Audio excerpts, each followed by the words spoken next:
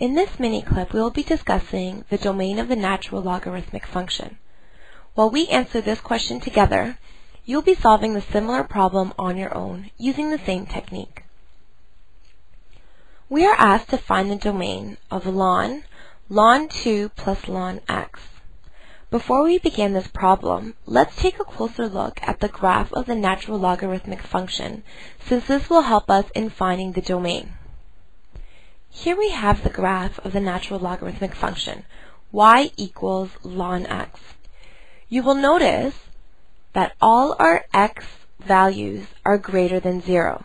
They become very close to 0, but they never equal 0. We have a vertical asymptote here.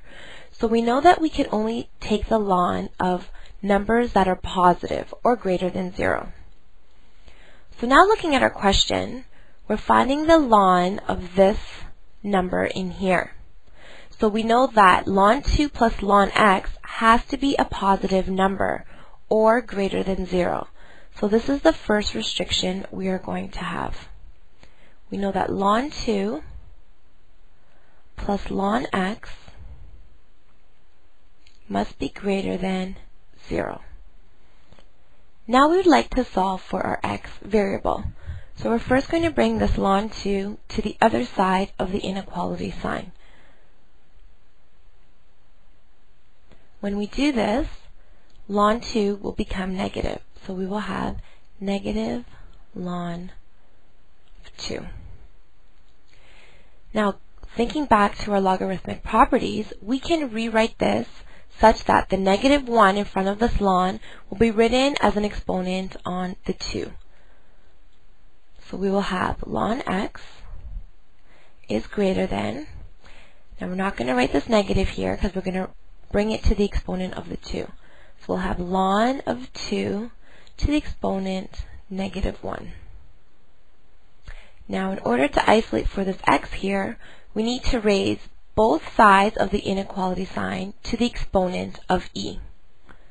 So we're going to have a base e, and we're going to raise this to the exponent. So e to the exponent ln x is greater than e to the exponent ln of 2 to the exponent negative 1. The reason why we do this is because, thinking back to our properties, e raised to the exponent ln x is simply equal to this number here. So in our case, it will be x. The same property applies to this side. E to the exponent ln 2 to the exponent negative 1 is simply equal to 2 to the exponent negative 1. So this helps us isolate for x easily. Lastly, we can change this so that the exponent will be positive. In order to do that, we need to write this as a fraction, and this will go into our denominator. So we will have x is greater than 1 over 2. Now we could write a positive 1 here as the exponent, but 2 to the exponent positive 1 is simply 2. So we have the restriction that x must be greater than 1/2. I would now like you to state this first restriction in the question you are given. In your question, you should have found that x must be greater than 1/4. So now going back to our question, we need to ensure that we're always taking the ln of a positive number. So because we're taking the ln of this number here, our first restriction showed that whatever's inside this brackets must be greater than 0. But now let's take a closer look at what's inside the brackets. We know ln of 2. There's no restrictions because there's no variables here. However, if we look at the second piece here, ln of x, since we're taking the ln of a number, once again we want to make sure that this number here is positive. So for our second restriction, we're going to be looking at ln x.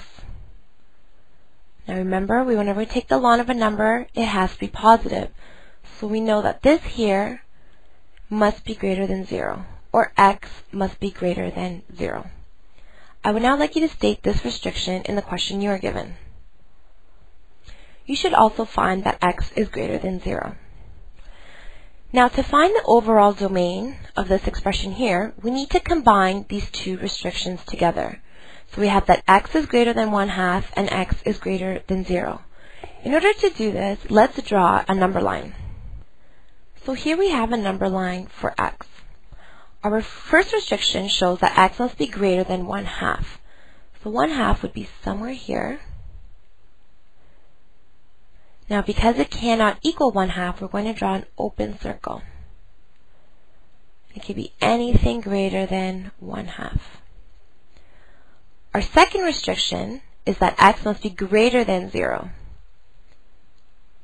So because it's not equaling 0, I'm drawing an open circle, and we know that it can be anything greater than 0. So now we need to find a restriction that satisfies both of these. And we'll notice when x is greater than 1/2, it is also greater than 0, and it is also greater than 1/2. So our overall domain will be simply that x must be greater than 1/2. So now we're going to write our overall domain. Therefore, then we have domain, squiggly brackets, x such that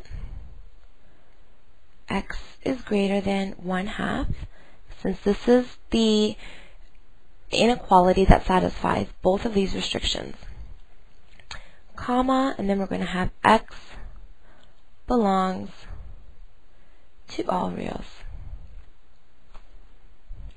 And this here is our overall domain. I would now like you to find the overall domain for the question you are given. And here's the final answer you should have got.